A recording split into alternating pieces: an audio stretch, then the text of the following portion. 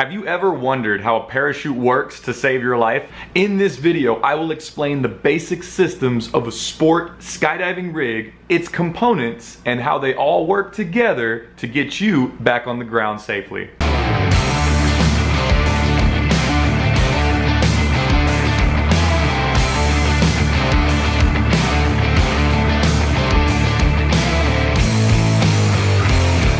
What's up guys, and welcome back to the Prop Zone. My name is Scott. If you're new here, consider hitting that subscribe button. I've been skydiving for 5 years. I have a little over 600 jumps, a C license, a coach rating. I work in the industry and pretty much just do outside video for tandems. My goal with this channel is to provide useful information to new or prospective skydivers. Today, I'm going to explain how a parachute system works by explaining the components and how they all work together. Okay, let's get started by talking about the rig and its components. This here is what most skydivers would call a complete rig. This particular rig is a Javelin. What we see here is called the container. You could guess why, because basically it contains things. The first thing to recognize is that the container has a harness. When purchasing a new container, they will correctly size the harness to your body measurements, ensuring a proper fit. Now, inside the container, we can find three major components. On the bottom half, we have the main canopy, and on the top, we have the reserve canopy. Located with the reserve canopy on most rigs, we have what's called an AAD, or automatic activation device. These are the basic components of a complete rig. Now that we understand the basics of what makes up a rig, let's talk about the components individually and how they work. This here is the main canopy. Aside from the parachute itself, there are other parts that it needs to deploy properly. The main canopy sequence looks like this: pilot chute handle, pilot chute, bridle, deployment bag, main canopy and lines, and risers. The pilot chute handle is connected to the pilot chute, which allows you to pull it out of the BOC, or bottom of container, as shown here.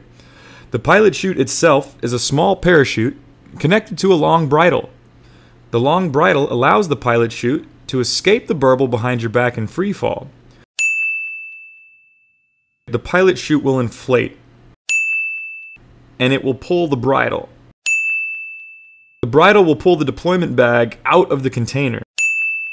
As the deployment bag comes out, the lines will unstow, eventually pulling the deployment bag off and exposing the main canopy.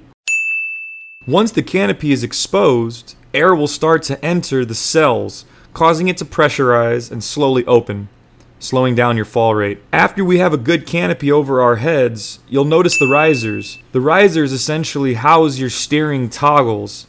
These allow you to turn the canopy left and right. And they also connect the main canopy line set to the container via a 3-ring release system, which I'll explain about later. If at any point the canopy does not deploy properly, we have here what's called a cutaway handle that, once pulled, you guessed it, cuts away the main canopy.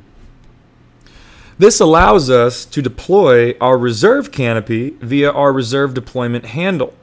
The reserve canopy sits up here in the upper tray of the container. I will not go into too much detail about the reserve canopy, except that it does deploy in a similar way of the main canopy, but has a few differences in the deployment sequence. Let's hope you don't have to use it. The final component of the rig is a small computer called an AAD, or automatic activation device. The computer works by utilizing an altimeter and airspeed indicator. If it notices that you are at a certain altitude, let's say about 1,000 feet, and you are still at free fall speeds, otherwise known as terminal velocity, it will activate. The AAD will assume you are unable to deploy either your main or reserve. It will assist you by cutting the main closing loop of your reserve canopy, allowing the deployment sequence to begin. The major benefit of the AAD is it will save your life if you become unconscious or unable to deploy your main canopy. Okay guys, that right there is the basics of a sport parachute system. If you like this video, please give it a thumbs up. And if you haven't done so already, consider subscribing to the channel. If you have any questions or comments, please go ahead and write them down below and I will be happy to respond. I will be posting more informative videos on skydiving soon and hope to see you guys back on the next video. Thanks for watching.